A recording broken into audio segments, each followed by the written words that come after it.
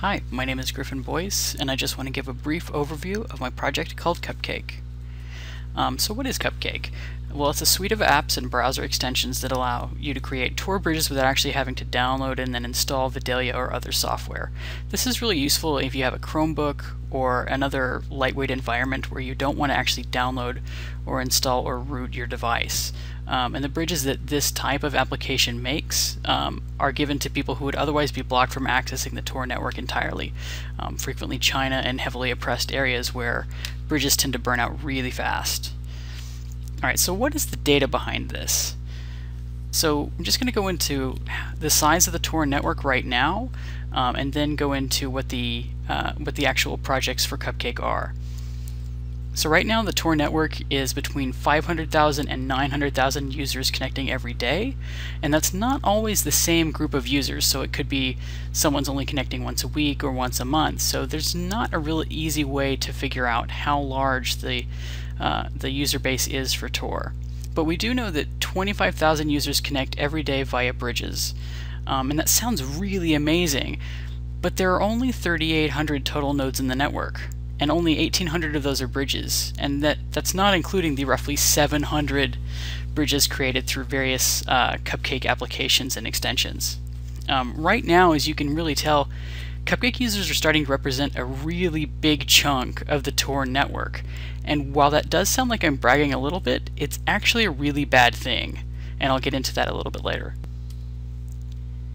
Cupcake Bridge is the extension for Chrome, and right now it has 677 users through the Google Web Store, and an unknown number of people are installing it from the GitHub page.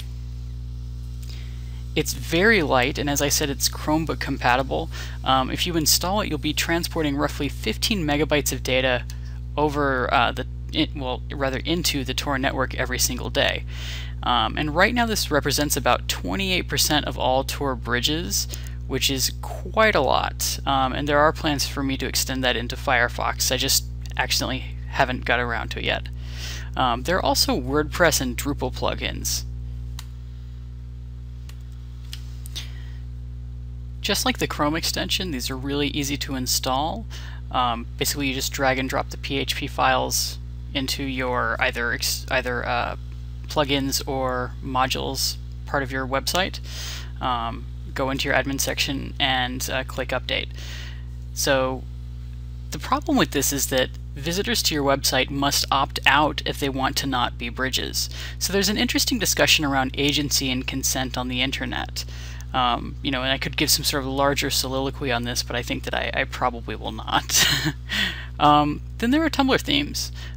Even unpopular themes get thousands and frequently hundreds of thousands of users, and you can multiply that times the number of people that are just randomly visiting the Tumblr, and those people all wind up becoming bridges. These grow very organically. And so after seeing an awesome blog theme and choosing to install it, you've already looked through everything, you're looking at the code, you're making sure that it's something that you want, and you can tell that it has the little Cupcake badge at the very bottom. And this is a basic example. As you can see in the bottom, it's so tiny, but I add some text to the side to actually let people know that, hey, it's doing something extra and maybe you should pay attention to this.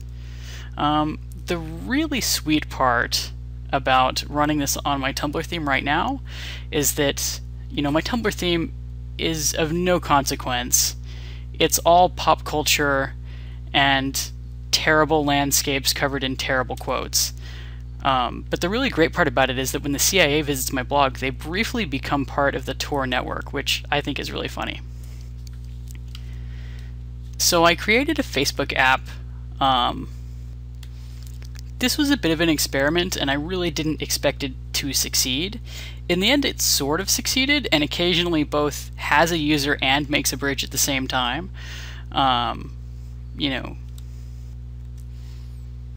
has switched almost all of their traffic to being over HTTPS, which is absolutely wonderful for their users, but it makes it very improbable to make a WebSocket connection, because unfortunately we can't use secure WebSocket connections right now, and I will actually get into that a tiny bit later. Facebook is actually really difficult to set up because they're so incompatible with common Nginx server deployments. I could pretty much write an entire book about it called How to Piss Off All Your Developers All of the Time Forever. So future development plans. I've tried a lot of things that didn't work and a lot of things that did. And so right now the idea is to go forward with a Firefox add-on, games in HTML and JavaScript, release it under a Creative Commons license, and hopefully they will spread.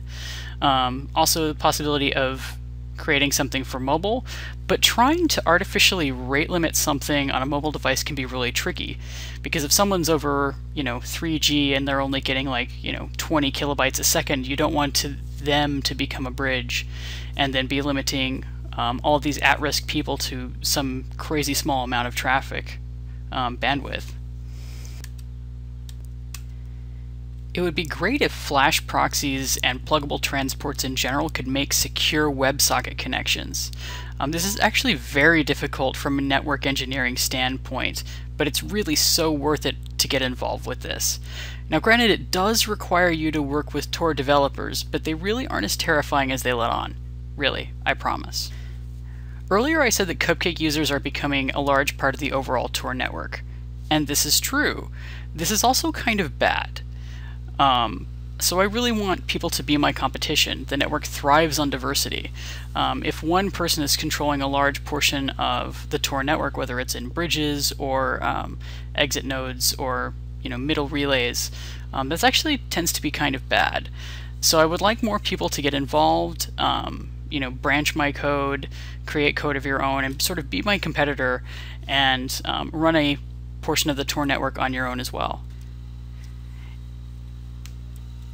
The awkward part about this is that even if I do nothing, the number of Cupcake bridges will eclipse all of their nodes in the Tor network, and it's not unlikely that Flash proxy projects as a whole will bring in hundreds of thousands of bridges on a daily basis. So I would love it if there were lots of people running this, and that way, if something happens to me or the unthinkable happens and I lose interest in this project, that there are other people that will continue this work and allow it to grow more organically. And that's all I said. So there's my email. You can reach me on Twitter at Abditum. I'm on GitHub as Glamrock, and that's the link to the Stanford Crypto Lab where Flash Proxy was originally developed, and I rely on a lot of their back-end code for my implementation, so seriously major props to them. For my Facebook app, I actually got the game engine code, which was in JavaScript, from Nadim Kobesi, who is very wonderful and allowed me to use that on that project. And overall, I just want to say thanks for listening to me ramble for 8.5 minutes. Thanks. Bye-bye.